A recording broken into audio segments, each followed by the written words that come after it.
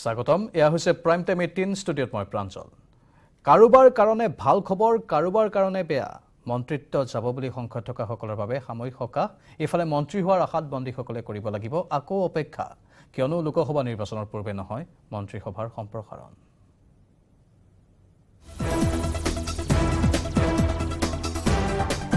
আকৌ অপেক্ষা মন্ত্ৰী হোৱাৰ আশাত বন্দীসকলৰ বাবে বেয়া খবৰ মন্ত্ৰিত্ব পাম বুলি যিসকল বিধায়কে আশা পালি এতিয়া বাট চাই আছিলে সেইসকলে আকৌ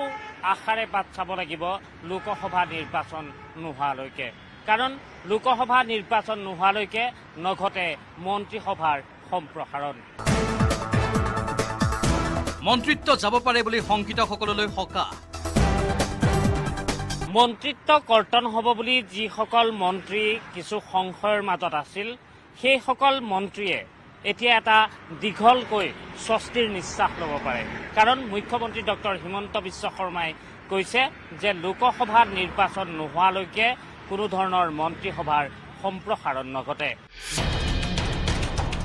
লোকসভা নিৰ্বাচনৰ পূৰ্বে নহয় মন্ত্ৰীসভাৰ সম্প্ৰসাৰণ মুখ্যমন্ত্ৰী হিমন্ত বিশ্ব শৰ্মাই স্পষ্ট কৰিলে এই কথা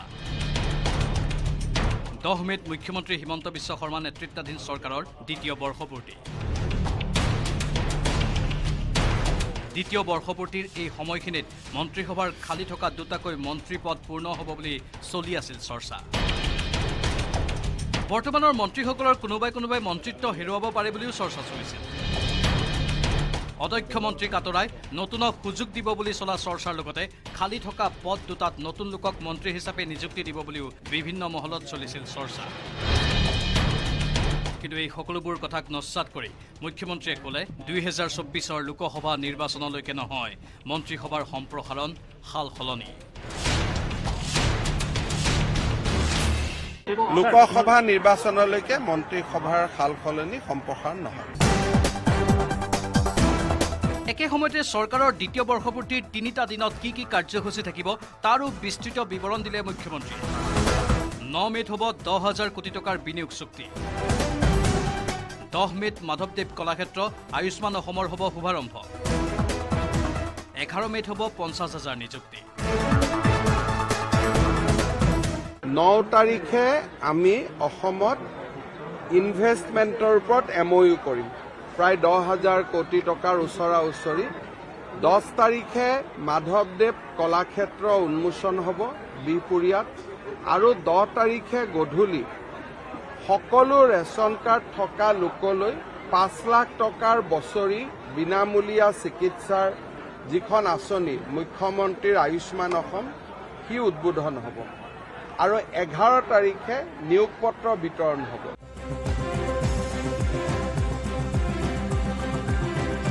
তিনিদিনীয়া কাৰ্যসূচীৰে আয়োজন কৰা বৰ্ষপূৰ্তিত বিৰোধীকো অংশগ্ৰহণ কৰিবলৈ নিমন্ত্ৰণ কৰিছে মুখ্যমন্ত্ৰীয়ে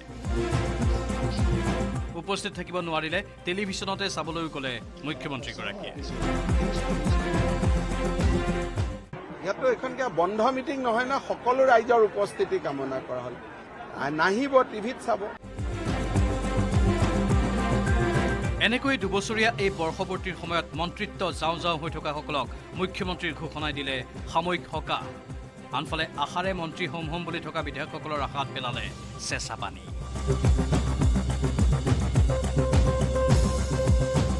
কেমেৰাত অঞ্জন ডেকাৰ সহযোগত ৰাজু বৰুৱাৰ report news 18 Assam north east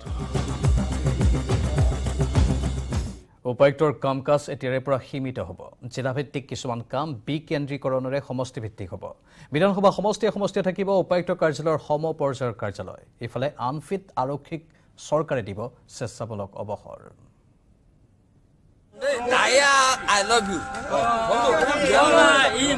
অসুস্থ মদাহী পুলিচক ভিআৰএছ দিব চৰকাৰে আনফিট আৰক্ষীৰ ঠাইত দিব নতুনক সুযোগ 300 আনফিট আৰক্ষীক স্বেচ্ছামূলক অৱসৰ দিবলৈ সাজু চৰকাৰ অসম চৰকাৰে একাংশ মেদবহুল আনফিট আৰক্ষীক বিদায় দিবলৈ ওলাইছে বিদায় দিব মদ খাই অসুস্থ হোৱা 300 মান আৰক্ষী দেওবাৰে এই কথা ক'লে মুখ্যমন্ত্ৰী হিমন্ত বিশ্ব শৰ্মা প্ৰায় 300 অসম আৰক্ষীত অফিচাৰ আৰু জোৱান আছে তেওঁলোক হেবিচুৱেলি মদ খাই থাকে আৰু মদে তেওঁলোকক একেবাৰে তেওঁলোকৰ শৰীৰটোক একেবাৰে কাম নকৰা অবশ শৰীৰলৈকে ৰূপান্তৰ কৰিছে গতিকে চৰকাৰত নিয়ম আছে যে তেওঁলোকে VRSত যাব পুৰা দৰমহাও পাই থাকিব নতুন ল'ৰা ছোৱালীয়ে তাৰ জেগাত সোমাব পাৰিব গতিকে এইটো এটা পৰম্পৰা আৰু চৰকাৰত সেইটো নিয়মেই খালি আমাৰ ইয়াত কৰা হোৱা নাছিল VRS লোৱাৰ কামত আগবাঢ়িছো ইফালে অসম চৰকাৰে ডিসি সকলৰ পৰা কম কৰিব বিচাৰিছে কামৰ বুজা কমিব ডিসি সকল আইন শৃংখলাকে ধৰি কিছুমান অতি গুৰুত্বপূৰ্ণ কামতহে নিয়োজিত হ'ব উপায়ুক্তসকলৰ পৰা কিছুমান কামৰ বুজা কমাবলৈ অসম চৰকাৰে কৰিব ক্ষমতাৰ বিকেন্দ্ৰীকৰণ হ'ব উপায়ুক্তৰ ক্ষমতা নিৰ্দিষ্ট কৰা হ'ব উপায়ুক্তৰ কৰ্তৃত্ব 126টা বিধানসভা সমষ্টিত উপায়ুক্তৰ সমপৰ্যায়ৰ হ'ব একোটাকৈ কাৰ্যালয় য'ত এডিচিৰ হাতত থাকিব সমষ্টিটোৰ কৰ্তৃত্ব ডিচিজনৰ কাম অকল সুপাৰভিজন কৰা মনিটৰিং কৰা কিন্তু ডিচি অফিচৰ গোটেই কামবিলাক সমষ্টিতে যাতে হ'ব পাৰে তেনেকে আমি প্ৰত্যেকটো সমষ্টিতে উপায়ুক্তৰ এটা নতুন কাৰ্যালয় স্থাপনৰ ধাৰণা এটা আনিছো যাতে সব কাম জালুকবাৰী মানুহৰ কাম জালুকবাৰীত হৈ যাব ৰঙিয়াৰ কাম ৰঙিয়াত হৈ যাব বিশ্বনাথৰ কাম বিশ্বনাথ গহপুৰৰ কাম গহপুৰত কোনো যাতে ডিষ্ট্ৰিক্ট হেডকোৱাৰ্টাৰত আহিব নালাগে সকলো পাৱাৰ আমি সমষ্টিলৈকে ঠেলি দিব খুজিছো 12, 13, 14 তাৰিখে আমাৰ ডিসি কনফাৰেন্সত এই নতুন ধাৰণাটোৰ বিষয়ে আলোচনা হ'ব এতিয়া আমি চিন্তা কৰিছো যে অসমত 126টা সমষ্টিত 126টা উপায়ুক্তৰ কাৰ্যালয় হ'ব আৰু তাতে এজন এডিসি থাকিব আৰু সকলো কাম তেওঁ কৰি দিব কোনো ৰাইজ মাটিৰ পাৰমিশনৰ পৰা বন্দুকৰ লাইসেন্সৰ পৰা PRCৰ পৰা NOCৰ পৰা কোনো কাৰণতে যাতে ডিসি অফিচত আহিব নালাগে সকলো কাম এডিসি অফিচতে হৈ যাব 12, 13 আৰু 14 মেত তিনিচুকীয়াত হ'বলগীয়া উপায়ুক্তসকলৰ সন্মিলনত এনে কেতবোৰ গুৰুত্বপূৰ্ণ সিদ্ধান্ত কাৰ্যকৰী কৰা হ'ব বুলি স্পষ্ট কৰিছে মুখ্যমন্ত্ৰী হিমন্ত বিশ্ব শৰ্মাই কেমেৰাত অঞ্জন ডেকাৰ সহযোগত Raju Barua News 18 Assam north east প্ৰধানমন্ত্ৰী নৰেন্দ্ৰ মোদীৰ মন কি বাতৰ সেঞ্চুৰী 100 সংখ্যক খণ্ড উপলক্ষে দেশ বিদেশৰ লগতে ৰাষ্ট্ৰসংঘৰ মুখ্য কাৰ্যালয়তো সম্প্ৰচাৰ হয় মন কি বাত 8.5 বছৰীয়া মন কি বাতক আধ্যাত্মিক যাত্ৰা আখ্যা প্ৰধানমন্ত্ৰী মোদীৰ मेरे प्यारे देशवासियों नमस्कार आज मन की बात का 100वां एपिसोड मन की बात एक आध्यात्मिक यात्रा विगत 8.5 বছৰে আকাশবাণী যোগে প্ৰচাৰিত প্ৰধানমন্ত্ৰী নৰেন্দ্ৰ মোদীৰ মন কি বাতৰ দেওবাৰ আছিল 100 সংখ্যক খণ্ড এই উপলক্ষে সমগ্ৰ দেশৰ লগতে বিদেশ তথা ৰাষ্ট্ৰসংঘৰ মুখ্য কাৰ্যালয়টো বিশেষভাৱে পোনপটীয়াকৈ সম্প্ৰচাৰ হয় মন কি বাত यूनेस्को की डीजी के मन की बात सुनते हैं Namaste, Excellency, dear Prime Minister. On behalf of UNESCO, I thank you for this opportunity. আৰু মন কি বাতৰ 100 সংখ্যক খণ্ডত প্ৰধানমন্ত্ৰী মোদীয়ে ক'লে মন কি বাতৰ এই সুদীৰ্ঘ যাত্ৰা তেওঁৰ বাবে এক আধ্যাত্মিক যাত্ৰা এই যাত্ৰাই সাধাৰণ লোকৰ সৈতে যোগাযোগৰ ক্ষেত্ৰত দিছে বিশেষ সুবিধা मेरे लिए मन की बात ईश्वर रूपी जनता जनार्दन के चरणों में प्रसाद की थाल की तरह है मन की बात मेरे मन की आध्यात्मिक यात्रा बन गया है मन की बात स्व से समष्टि की यात्रा है मन की बात अहम से वयम की यात्रा है মন কি বাতৰ দীঘলীয়া যাত্ৰাত প্ৰধানমন্ত্ৰী গৰাকীয়ে সামৰি লৈছিল যোগৰ পৰা ভাৰতীয় সেনাৰ শৌৰ্য-বীৰ্য নাৰী সবলীকৰণ নাৰী শিক্ষা স্বাৱলম্বন উদ্যমিতা পৰিচ্ছন্নতা সাংস্কৃতিক ঐতিহ্যকে ধৰি বহু বিষয় মন কি বাতৰ 100 সংখ্যক খণ্ডটোত প্ৰধানমন্ত্ৰী গৰাকীয়ে স্মৰণ কৰিলে পূৰ্বে চৰ্চা কৰা কেইবাটাও বিষয় ফোনযোগে সংযোগ হ'ল পূৰ্বে মন কি বাতত চৰ্চা কৰা বহু কেইজন ব্যক্তিৰে কথা পাতিলে মণিপুৰৰ মহিলা উদ্যমী বিজয় শান্তিৰ সৈতে পদুমৰ ঠাৰিৰ পৰা সূতা উৎপাদন কৰা বিজয় শান্তিয়ে ক'লে তেওঁৰ বিষয়ে মন কি বাতত চৰ্চাৰ পিছতে পোৱা সফলতাৰ কথা नमस्ते विजय शांति जी how are you Sir, I am fine. and how is your work going on Yes, sir. From this year, I export our product made in India, lotus fiber.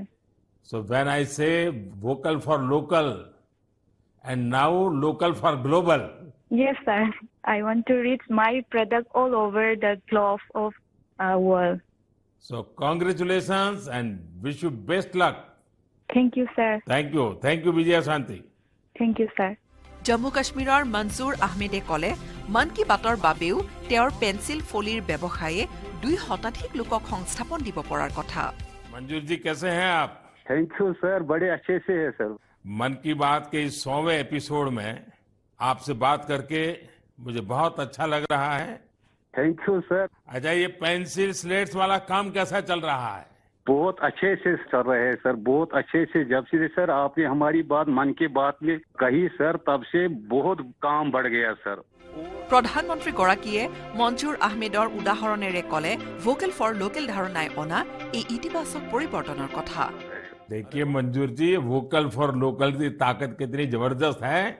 आपने धरती पर उतार के दिखा दिया है जी सर सेल्फी विथ डटर कैंपेइनर प्रसंगरे এই कैंपेइन आरंभ কৰা हरियाणार सुनील जागलाনৰ সৈতেও কথা পাতিলে প্ৰধানমন্ত্ৰী গৰাকীয়ে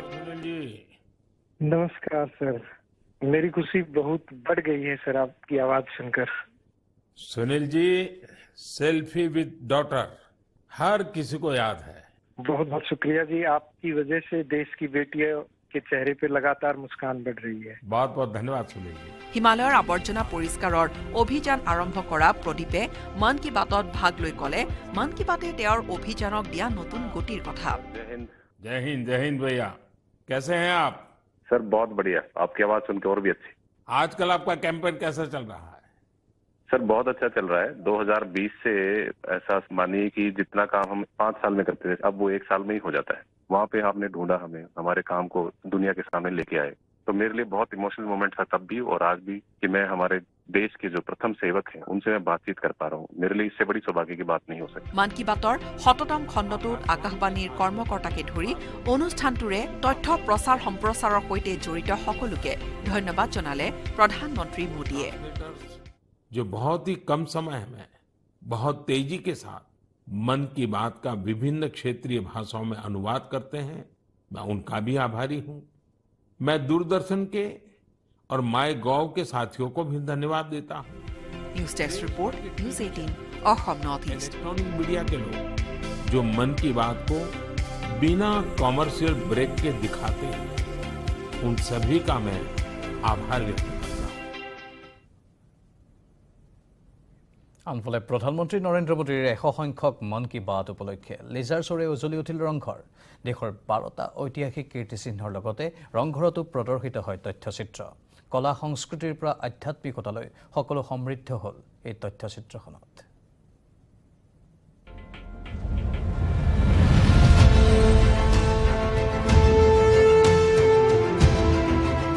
ঐতিহাসিক ৰংঘৰত লেজাৰ শ্ব' प्रदर्शित हल एखन विशेष तथ्यचित्र पर यह भारत भूमि एक देश एक संस्कृति एक आस्था एक पहचान के रूप में तो अटूट रूप से सदा विद्यमान थी है और रहेगी सम्पूर्ण हल प्रधानमंत्री नरेंद्र मोदी मन की बातर 100टा खंड विजयादशमी का पर्व बुराइयों पर अच्छाइयों का विजय का 100টা খণ্ড সম্পূৰ্ণ হোৱাৰ প্ৰাক্ষণত শনিবাৰে সন্ধিয়া দেশৰ আন 12টা ঐতিহাসিক কীৰ্তিচিহ্নৰ লগতে ৰংঘৰটো প্ৰদৰ্শন কৰা হয় এখন তথ্যচিত্ৰ कालांतर में इस जनतंत्र पर बाहर से आए आक्रांताओं और भीतर ही जन्मे कला संस्कृतिर পৰা আধ্যাত্মিকতালৈ सत्य और अहिंसा की ढाल दिए महात्मा गांधी के सत्याग्रही দেশৰ প্ৰধানমন্ত্ৰীসকলৰ ত্যাগ সকলো সমৃদ্ধ হ'ল এই তথ্যচিত্ৰখনত 14 प्रधानमंत्रियों ने स्वतंत्रता दिवस के दिन तिरंगा फहराया है और देश की विशेष तथ्यचित्रखনত स्थान लाभ करिले देशक अंतरेरे ভাল পোৱা ব্যক্তিসকলৰ ত্যাগ আৰু পৰিশ্ৰম भारत में शुरू हुआ वर्ष में केवल एक बार डिजिटल प्रोजेक्टर सहायत 20 मिनिटर तथ्यचित्रखনৰ জৰিয়তে দেখুৱা হয় মোদীৰ মন কি বাতৰ কিছু দৃশ্যাংশ जनता के मन मानस की बात सुनने और अपने मन की बात जन गण से करने की एक नई परिपाटी रच डाली बहुत ভাল লাগিছে আহি মানে আশা करके बहुत ভাল হৈছে ভাল লাগিলে मोदी जी का प्रोग्राम है सबकी बात मन की बात लेकर है तो मन की बात उनकी पहुंची है सभी तक বিশেষ তথ্যচিত্ৰখন উপভোগৰ বাবে ৰংঘৰ বাকৰিলৈ আহে কেইবাখনো বিদ্যালয়ৰ ছাত্ৰ-ছাত্ৰী আৰু শিক্ষকসকল महात्मा गांधी के सत्याग्रही एक और हिंदुस्तानी শিৱসাগৰৰ পৰা Pradip Gogoi news 18 Assam north east पिछले 76 सालों में अलग अलग मतों दलों गुटों से आए 14 प्रधानमंत्रियों ने এবাৰ ঠিকাদাৰ নিৰ্মল মোৰেৰ শিৱসাগৰৰ ঘৰ ঘেৰাও কৰা হৈছে এজেৱাইচিপিৰ প্ৰতিবাদক লৈ উত্তপ্ত পৰিস্থিতি শিৱসাগৰত প্ৰতিবাদকাৰীলৈ নিক্ষেপ কৰা হ'ল শিলগুটি শিলপৰি মূৰ ফাটিল এজন সংবাদকৰ্মী আহত সংবাদকৰ্মীজন সাইফুল আহমেদ পৰিস্থিতি নিয়ন্ত্ৰণৰ বাবে ঘটনাস্থলীত উপস্থিত হয় আৰক্ষী অৰ্ধসামৰিক বাহিনী ঠিকাদাৰজনে প্ৰহাৰ কৰিছিল এজন অসম জাতীয়তাবাদী যুৱ ছাত্ৰ পৰিষদৰ নেতাক আৰু তাৰ পাছতে শিৱসাগৰৰ পৰিস্থিতি উত্তপ্ত হৈ আছে কালি শৃংখল চলিহাৰ বাসগৃহত চিআৰপিএফৰ বৃহৎ বাহিনী মোতায়েন কৰা হৈছিল কাৰণ শৃংখল চলিহাৰ প্ৰত্যুত্তৰ দিম বুলি কৈছিল এইগৰাকী ঠিকাদাৰ নিৰ্মল মোৰে আৰু তাৰ পাছত আজি এজেৱাইচিপিৰ বহু সংখ্যক সদস্যই গৈ ঠিকাদাৰ নিৰ্মল মোৰেৰ শিৱসাগৰৰ ঘৰটো ঘেৰাও কৰিলে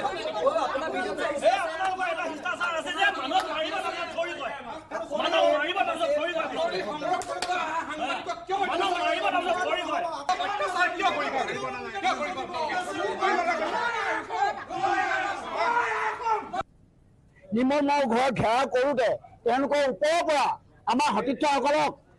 শিলগুটি দলিয়াইছে সংবাদকৰ্মীসকলক শিলগুটি দলিয়াইছে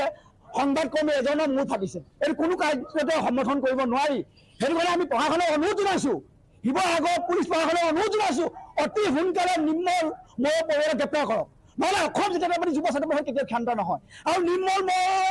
আঁঠু কাঢ়ি 100 আঁঠু কাঢ়িব লাগিব শিৱসাগৰ দলমুখ চাৰিআলিত য'ত সাংগত্য কৰিছে তেখেতে এই নিৰ্মম কাৰ্য তাতো আঁঠু কাঢ়িব লাগিব 100 আঁঠু কাঢ়িব লাগিব আমি গণতান্ত্ৰিকভাৱে প্ৰতিবাদ কৰি থকা সময়ত আমি দেখিবলৈ পালোঁ যে নিৰ্মল মোৰৰ ঘৰৰ পৰা এগৰাকী সাংবাদিকলে শিলগুটি নিক্ষেপ কৰিছে প্ৰতিবাদকাৰীলে শিলগুটি নিক্ষেপ কৰিছে আৰু শৰীফুল আহমেদ নামৰ যিগৰাকী সাংবাদিক ইতিমধ্যে মাথাত আঘাত পাইছে সম্পূৰ্ণ গুৰুত্বভাৱে তেখেতে আহত হৈছে আৰু ইতিমধ্যে চিভিল হাস্পতাললৈ তেখেতক লৈ যোৱা হৈছে গতিকে এই ঘটনা আমি অসম জাতীয়তাবাদী যুৱ ছাত্ৰ পৰিষদে কেতিয়াও সহজভাৱে ল'ব নোৱাৰোঁ আৰু এই মুহূৰ্তৰ এক ব্ৰেকিং নিউজ বিতৰ্কিত এচিএছ বিষয়া মুকুল কাথাৰক বদলি কৰা হৈছে কাৰ্বি আংলঙৰ পৰা বদলি কৰা হৈছে মুকুল কাথাৰক সচিবালয়ৰ পাৰ্চনেল বিভাগলৈ বদলি কৰা হৈছে মুকুল কাথাৰক আমি পুনৰবাৰ জনাইছোঁ বিতৰ্কিত এচিএছ বিষয়া মুকুল কাথাৰক বদলি কৰা হৈছে এওঁৰ বিৰুদ্ধে অভিযোগ আছে ক্ষমতাৰ অপব্যৱহাৰৰ আৰু তাৰ পাছতে তেওঁৰ বিৰুদ্ধে বিভিন্ন ধৰণৰ তথ্য সন্মুখলৈ আহিছিল আৰু অৱশেষত এইগৰাকী বিতৰ্কিত এচিএছ বিষয়াক বদলি কৰা হৈছে কাৰ্বি আংলঙৰ পৰা বদলি কৰা হৈছে মুকুল কাথাৰক সচিবালয়ৰ পাৰ্চনেল বিভাগলৈ বদলি কৰা হৈছে মুকুল কাথাৰক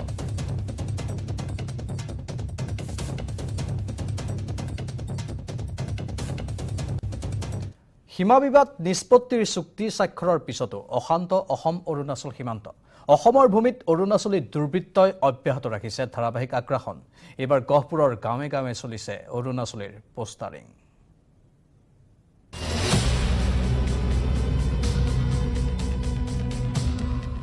চুক্তিৰ পাছতো আগ্ৰাসী অৰুণাচল গহপুৰৰ গাঁৱে গাঁৱে চলিছে পোষ্টাৰিং সীমা বিবাদক লৈ কিছুদিন পূৰ্বে দিল্লীত কেন্দ্ৰীয় গৃহমন্ত্ৰীৰ উপস্থিতিত অসম আৰু অৰুণাচলৰ মুখ্যমন্ত্ৰীয়ে স্বাক্ষৰ কৰিছিল বুজাবুজি চুক্তি চুক্তিৰ পাছতে আশা কৰা হৈছিল জবনিকা পৰিল দশক জোৰা সীমা বিবাদৰ কিন্তু হিতে যেন বিপৰীতহে হ'ল বৰঞ্চ অধিক আগ্ৰাসী ৰূপ লৈছে আগ্ৰাসী অৰুণাচলে নতুন পন্থা অৱলম্বনেৰে অসমৰ ভূমি বেদখলৰ অপচেষ্টা অৰুণাচলৰ দুৰ্বৃত্তৰ এটা পোষ্টাৰ আছে অৰুণাচল का जगह है जल्दी खाली करिबी आसाम फरेस्ट बेया काम नाइ करिबी फाइनल এই বুলিকে কিহতে আমাক মানে ভাবুকি দিয়া ধৰণৰে ধৰ আৰু কথাটো গহপুৰ হেলেমৰ উত্তৰাঞ্চলৰ দফলাগড় উত্তৰ কাৰিবিল নলিনীবাৰী মংগলবৰীয়া আদি গাঁৱত পোষ্টাৰিং অৰুণাচলৰ দুৰ্বৃত্তৰ ABPF সংগঠনৰ নাম লৈ নিশা গাঁৱে গাঁৱে আৰিলে ভাবুকি ভৰা পোষ্টাৰ অৰুণাচলৰ দুৰ্বৃত্তৰ পোষ্টাৰিঙক কেন্দ্ৰ কৰি গাঁওকেইখনত বিয়পিছে আতংক নিৰাপত্তাহীনতাত ভুগিছে সীমান্তবাসী অসমীয়া ৰাজ্যৰ হৈ আমি বহুত দুখিত আছো যে আমি বিশেষকৈ আমি সজাগতা হ'ব লাগিব কাৰণ ইমান ভিতৰলৈকে অৰুণাচলীয়া মানুহ কোন সময়ত আহি এই পোষ্টাৰটো লগালে আমি তেনেকৈ গমটো নাপাওঁ বাৰু এইটো অৰুণাচল সীমাটো 10 কিলোমিটাৰ দূৰত আছে আকৌ আহি পিনে আমাৰ উত্তৰ কাৰ্বি চেণ্টাৰ গোটেই দখলাগৰ তিনকুণীয়া কাউৰী পথাৰ এইটো নাগাবিলত এনেকুৱা পোষ্টাৰ মৰাটো ভুল হৈছে এইটোতো আমি আমাৰ অসম চৰকাৰৰ অতি সোনকালে আমাৰ এইটো সিদ্ধান্ত কৰিবৰ কাৰণে আমি অনুৰোধ জনাইছোঁ ইতিমধ্যে গহপুৰ মহকুমাৰ ভাৰপ্ৰাপ্ত মহকুমাধিপতি লুকুমণি বৰা আৰু হেনেম আৰক্ষী ঘটনাস্থলীত উপস্থিত হৈ পোষ্টাৰসমূহ বাজেয়াপ্ত কৰি আৰম্ভ কৰিছে ঘটনাৰ তদন্ত গহপুৰৰ পৰা Pulak Phukan news 18 Assam north east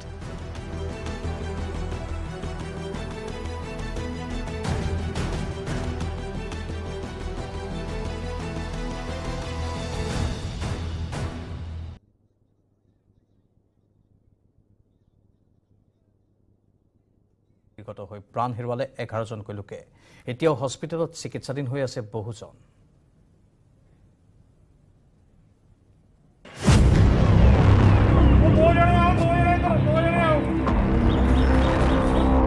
লুধিয়ানাত ভয়ংকৰ ঘটনা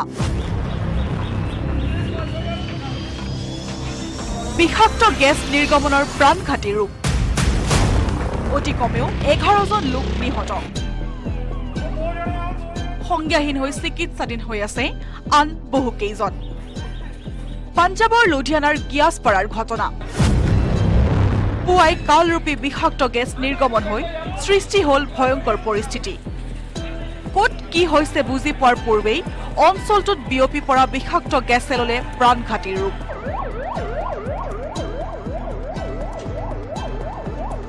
এখন গেলামাল দোকানত সংঘটিত হয় এই ভয়ানক ঘটনা গেলামালৰ দোকানখনতে সংজ্ঞাহীন হৈ বাগৰি পৰে ইজনৰ পিছত সিজনকৈ লোক বিষাক্ত গেছ অঞ্চলটোত বিয়পি পৰাৰ ফলত দোকানখনৰ নিকটৱৰ্তী ঘৰসমূহৰ বহু লোক সংজ্ঞাহীন হৈ পৰে ঘটনাৰ খবৰ পোৱাৰ মাত্ৰকে NDRFৰ দলে উদ্ধাৰ অভিযান চলায় এই অভিযানত 11জন লোকৰ মৃতদেহ উদ্ধাৰ হোৱাৰ লগতে সংজ্ঞাহীন অৱস্থাত উদ্ধাৰ হয় আন বহু কেইজন লোক নিজা বাসগৃহতে আবদ্ধ হৈ থকাৰো সন্দেহ কৰা হৈছে নিহত লোকসকলৰ মাজত আছে এটি শিশুসহ 5গৰাকী মহিলা আৰু 6জন পুৰুষ গেলামাল দোকানখনৰ ডিপ ফ্ৰিজাৰৰ পৰা বিষাক্ত গেছ নিৰ্গমন হোৱাৰ সন্দেহ কৰা হৈছে NDRFৰ দলে ঘটনাস্থলীৰ পৰা সাধাৰণ লোকসকলক আঁতৰাই উদ্ধাৰ অভিযান চলায়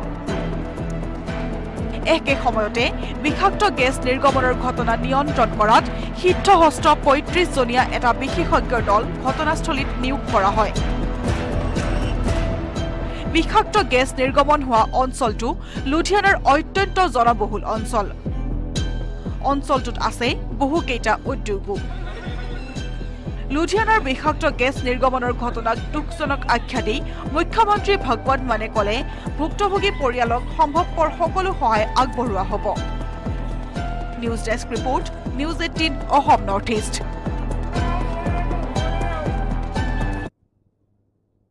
উঠিছে হাগ্ৰামা মহিলাৰী আৰু প্ৰমোদ বড়োৰ বাকযুদ্ধ বড়োভূমিত চলা বিভিন্ন সিন্ডিকেটক লৈ আক্ৰমণ প্ৰত্যাক্ৰমণ চলিছে প্ৰমোদ হাগ্ৰামাৰ হাগ্ৰামা জৰি জুই পানীৰ ৰূপ লৈছে আকৌ প্ৰমোদে শ্ৰীৰামপুৰত সিন্ডিকেট চলি আছে দুইজনৰ যাম তাতে কিমান সিন্ডিকেট হৈছে কি হৈছে ব্ৰইলাৰ কণী গাহৰিত সিন্ডিকেট শ্ৰীৰামপুৰৰ সিন্ডিকেটত কোন শ্ৰীৰামপুৰত সিন্ডিকেট চলি আছে পইচা কালেকশ্যন হৈ আছে মহৰ সিন্ডিকেট হওক আন্ধাৰ সিন্ডিকেট হওক মাছৰ সিন্ডিকেট হওক যিকোনো গাড়ীত সিন্ডিকেট আছে ইয়াত একদিনত 30-40 লাখ কালেকশ্যন হয় বড়োভূমিৰ ৰাজনীতিত অহিনকুলৰ সম্পৰ্ক হাগ্ৰামা মহিলাৰী আৰু প্ৰমোদ বড়ো হাগ্ৰামা যদি জুই পানীৰ ৰূপ লৈছে প্ৰমোদে শ্ৰীৰামপুৰৰ সিন্ডিকেটক লৈ হাগ্ৰামা মহিলাৰীৰ বিস্ফোৰক মন্তব্যৰ পিছতে এইবাৰ উভতি ধৰিলে বিটিআৰ প্ৰধান প্ৰমোদ বড়োৱে নিজকে সাধু সন্ত লোক নহয় বুলি হাগ্ৰামাক প্ৰত্যাহ্বান প্ৰমোদৰ প্ৰমোদে শ্ৰীৰামপুৰলৈ লগ ধৰিলে হাগ্ৰামাক সিন্ডিকেটত জড়িত কোন প্ৰমাণ দিব প্ৰমোদে প্ৰমোদৰ মতে হাগ্ৰামাৰ দিনতহে শ্ৰীৰামপুৰত চলিছিল সিন্ডিকেট ৰাজ সিন্ডিকেটৰ সকলো তথ্য হাতত থকাৰো দাবী কৰিছে বিটিআৰ প্ৰধানজনে। মই যদি কিবা সাধু সন্ত হলো হয় তেতিয়া বেলেগ কথা আছিল। ৰাজনীতি কৰিছে যেতিয়া কোনোবা খৰব হৈ থাকিলেহে গম ভাল হ'ব ৰাজনীতিটো। তেখেতক একেলগে তোমালোকে মাতিবা, দুইজনে যাম তাতে কিমান সিন্ডিকেট হৈছে কি হৈছে তেখেত সকলৰ দিনত হৈ আছিলে, কোনে কৰিছিলে কোনে কৰা নাই গোটেই লিষ্ট পাতি সব আগৰ পৰা জমা হৈ আছে। এইবিলাক আৰু জোকাই লৈ লাভ নাই। বহু ডাঙৰ ডাঙৰ নেতাও জেললৈ যোৱাৰ উদাহৰণ দাঙি ধৰি হাগ্ৰামা মহিলাৰীলৈ প্ৰমোদ বড়োৰ সকিয়নি। ভাৰতবৰ্ষত কিন্তু বহুত ডাঙৰ ডাঙৰ মন্ত্ৰী চন্ত্ৰী জেলত গৈছে, ইটো লৈ পেলাই ইমান দাদাগিৰি কথা ক'ব লাভ নাই। সময়ে সকলোকে জাজ মানে কি কয় ন্যায়টো সকলোকে দিয়ে আৰু যোনে অন্যায় কৰে তাক পানিছমেণ্টও দিয়ে। প্ৰমোদৰ প্ৰতিক্ৰিয়াৰ 24 ঘণ্টা নহওঁতেই প্ৰত্যুত্তৰ হাগ্ৰামাৰ। সাহস আছে যদিও কামাখ্যাত শপত খাওক প্ৰমোদে। বিজেপি ধ্বংসৰ আখৰা কৰিছে প্ৰমোদে। তথ্য ৰাজহুৱা কৰিবলৈ সাজু হাগ্ৰামা। সিন্ডিকেটতো মই কৈছো সি প্ৰত্যাহ্বান জনাইছে বুলি কৈ দিম। পিছে কৈ নাথাকিবি, মোৰ লগত ৰেকৰ্ডিং অলৰেডি কালেকশ্যন হৈ গ'ল। সেই কালেকশ্যন কৰিব দিয়া নাই বুলি কামাখ্যা মন্দিৰত যাই পেলাই শপত লওঁ। আৰু মই লগত ৰেকৰ্ডিং আছে ভাই, ৰেকৰ্ডিং পাই গ'ল। মই এই দৰকাৰ হ'লে কৰিম না। লোকসভা নিৰ্বাচনৰ পূৰ্বে UPPLক ৰুধিবলৈ বিটিআৰৰ প্ৰান্তে প্ৰান্তে তৎপৰতা আৰম্ভ কৰিছে BPFৰ মুৰব্বী হাগ্ৰামা মহিলাৰীয়ে। তাৰ মাজতে তুংগত উঠিছে হাগ্ৰামা মহিলাৰী আৰু প্ৰমোদ বড়োৰ বাকযুদ্ধ।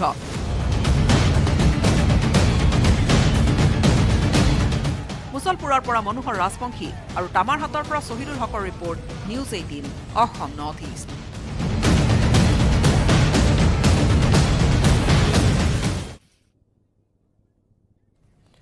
ধোৱাচাঙত স্মাৰ্ট গুৱাহাটীৰ স্মাৰ্ট প্ৰকল্প। ছাত্ৰীবাৰীত কোটি টকীয়া বায়'মিথানেশ্যন প্ৰকল্প নিৰ্মাণ হ'ল ঠিকেই, কিন্তু আজিলৈকে নহ'ল সৎব্যৱহাৰ। প্ৰথম প্ৰকল্পটোৰ সফল ব্যৱহাৰ কৰিব নোৱাৰা গুৱাহাটী পৌৰ নিগমে আদাবাৰীত স্থাপন কৰিব দ্বিতীয়টো বায়'মিথানেশ্যন প্ৰকল্প। মহানগৰীৰ পেলনীয়া জাবৰ নিষ্কাশনেৰে বিদ্যুৎ উৎপাদন হ'ব। উৎপাদিত বিদ্যুতেৰে গুৱাহাটীৰ পথ উপপথৰ বিদ্যুৎ চাকি উজ্বলিব। পথ উপপথৰ বিদ্যুৎ চাকি উজ্বলাবলৈ ছাত্ৰীবাৰীত পৌৰ নিগমৰ কোটি টকীয়া প্ৰকল্প। গুৱাহাটী মহানগৰৰ প্ৰাক্তন উন্নয়ন মন্ত্ৰী সিদ্ধাৰ্থ ভট্টাচাৰ্যৰ কাৰ্যকালতে আৰম্ভ হৈছিল এই বায়'মিথানেশ্যন প্ৰকল্প। কোটি টকীয়া প্ৰকল্প নিৰ্মাণ হ'ল ঠিকেই, পিছে আজিলৈ নহ'ল সৎব্যৱহাৰ। 500 যদি মই সামগ্ৰী যোনটো বস্তু আছে এইটো পালে মই কৰিব পাৰিম। এতিয়া মোক এইটো বস্তু দি মই কামে কৰিব নোৱাৰো, মই কি কৰিম? যদি গেছ প্ৰচেছ হ'ব তেতিয়া মই কাম কৰিম, প্ৰচেছ হোৱাই নাই। কাৰণ প্ৰকল্পটো চলাবলৈ প্ৰয়োজনীয় পেলনীয়া সামগ্ৰীৰ অভাৱ। মাল দি আমাৰ কাম নচলে, আমাক লাগে ৱেষ্টেজ দিলে আমাৰ কাম চলিব। আমাক লাগে হোটেলৰ ৱেষ্টেজ, সেইটো দিলে আমি কাম কৰিব পাৰোঁ। যিমান আছে মোৰ তাত মই চলাই আছো। মোক ৱেষ্টেজ লাগে, ৱেষ্টেজ দিয়া নাই, ৱেষ্টেজ দিলে মই চলাম। আৰু গুৱাহাটী পৌৰ নিগমৰ চৰম হেমাহি তথা দায়িত্বহীনতাৰ বাবেই এই মহৎ উদ্দেশ্যৰে স্থাপন কৰা প্ৰকল্পটো মাথোন ছাত্ৰীবাৰীত স্থান আৱৰি থকা সামগ্ৰীতে পৰিণত হৈছে। পিছে প্ৰশ্ন হৈছে, চকুৰ সন্মুখত পৰি থকা প্ৰকল্পটোৰ সৎব্যৱহাৰ কৰিব নোৱাৰা গুৱাহাটী পৌৰ নিগমে এতিয়া কিয় পুনৰ আদাবাৰীত বায়'মিথানেশ্যন প্ৰকল্প স্থাপন কৰাৰ লক্ষ্য লৈছে? প্ৰথম প্ৰকল্পটো সফল ব্যৱহাৰ কৰিব নোৱাৰা গুৱাহাটী পৌৰ নিগমে কিদৰে সফল কৰি তুলিব দ্বিতীয়টো প্ৰকল্প? নে প্ৰকল্প স্থাপনৰ জৰিয়তে নিগমৰ কেৱল কমিছনৰ অংক? বলেন ভট্টাচাৰ্যৰ report, News 18 Assam north east.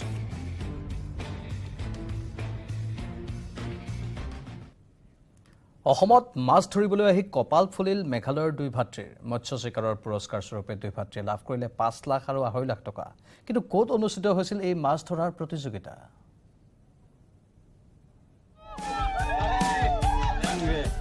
মাছ ধৰি পালে 5 লাখ টকা। মাছ ধৰক 5 লাখ টকা জিকক।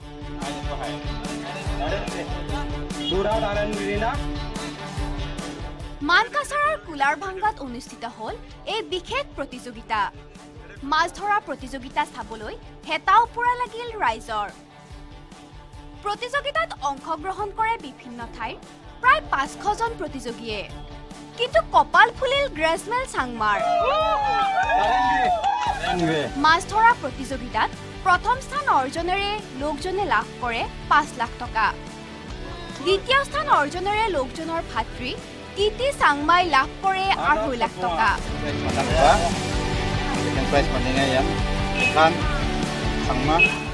মেঘালয়ৰ তুৰাৰ বাসিন্দা দুয়োগৰাকী ভাই ককাই।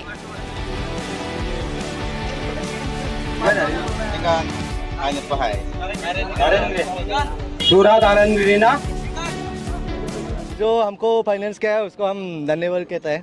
कहाँ से आया? हम तो चूड़ा दारिंगरी। क्या नाम है आपका? Great mail Sangma. हम तो आसाम का सीरियस रोज जाता है। अच्छा है,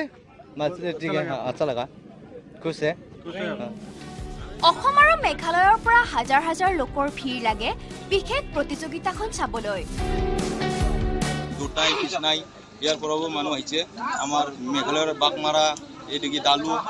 উইলাম নগৰ বহুত বেলেগ বেলেগ মানুহ আহিছে খেলাবৰ কাৰণে। তৃতীয় স্থান লাভ কৰা প্ৰতিযোগীয়ে লাভ কৰিছে 1,25,000 টকা। চতুৰ্থ স্থান লাভ কৰা 10 জন প্ৰতিযোগীয়ে প্ৰত্যেকজনে 30,000কৈ টকা লাভ কৰে। আনফালে পঞ্চম স্থান লাভ কৰা 10 জন প্ৰতিযোগীয়ে প্ৰত্যেকজনে লাভ কৰে 20,000কৈ টকা আৰু ষষ্ঠ স্থান লাভ কৰা 10 জন প্ৰতিযোগীয়ে লাভ কৰে 10,000কৈ টকা। মানকাছাৰৰ পৰা শাহজাহান আলীৰ report, news 18 Assam north east.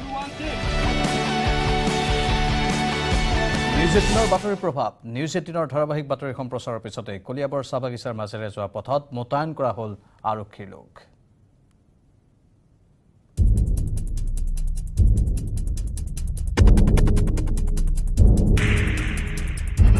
ঢেকীয়াপতীয়া বাঘৰ পৰিয়ালটোৱে কলিয়াবৰ চাহ বাগিচা এৰা নাই। জনবসতিৰ নিচেই কাষতে শান্তিৰেই বসবাস কৰিছে।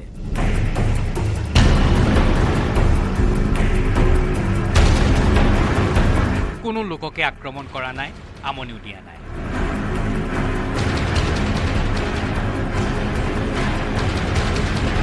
দুই এটা গৰু ছাগলী চিকাৰ কৰি বন ৰজাৰ পৰিয়াল চলি আছে। পিছে মানুহৰ ওপৰতহে ভৰসা নাই। ওচৰৰ পৰা বাঘ চোৱা, ফটো তোলা চলি আছে। কোনো লোকে বন ৰজাক জোকালে হ'ব পৰা অঘটনৰ প্ৰতি লক্ষ্য ৰাখিয়ে বিগত 15 মাৰ্চতে কামাখ্যা গাঁও আৰু কামাখ্যা মন্দিৰ পথত কলিয়াবৰ মহকুমা প্ৰশাসনে 144 ধাৰা জাৰি কৰিছিল। বিয়লি 4 বজাৰ পৰা পুৱা 9 বজালৈ এই পথটোত 144 ধাৰা জাৰি কৰা হৈছিল।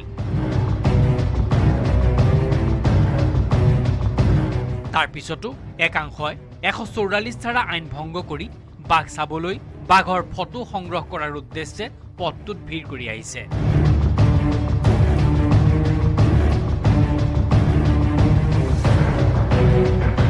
এই সন্দৰ্ভত নিউজ 18ত ধাৰাবাহিক বাতৰি সম্প্ৰচাৰ হৈ আহিছে আৰু অৱশেষত কলিয়াবৰ আৰক্ষীয়ে এই পথটোত 2জনকৈ আৰক্ষীৰ জোৱান মোতায়েন কৰে। বাঘৰ কাৰণে দিছে, বাঘৰ কাৰণে এই 144 চলি আছে। 4টা বজাৰ পিছত কোনো ভিতৰত যাব নোৱাৰে। যিকেইজনে জানে সেইকেইজনতো নাযায়, যিকেইজনে নাজানে আমি ইয়াৰ পৰা ঘূৰাই পঠাই দিছোঁ, সেই পথেদি ঘূৰাই পঠাই দিছোঁ। আমি সদায় ডিউটি দি আছোঁ, ৰাতিপুৱা গধূলি সদায় ডিউটি দিওঁ আমি।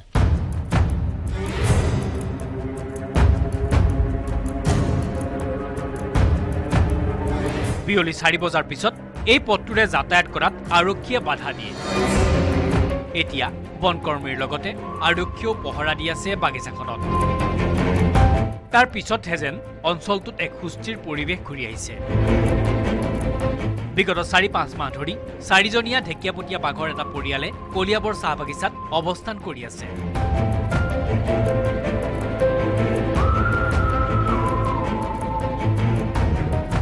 ভয় শংকাৰ মাজতে বাগিচাত কাম কৰি গৈছে শ্ৰমিকসকলে।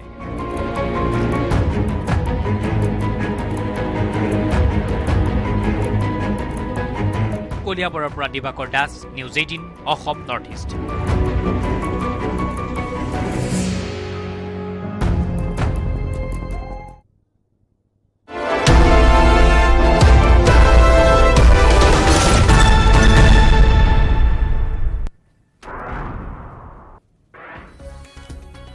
লোকসভা নিৰ্বাচনৰ পূৰ্বে নহয়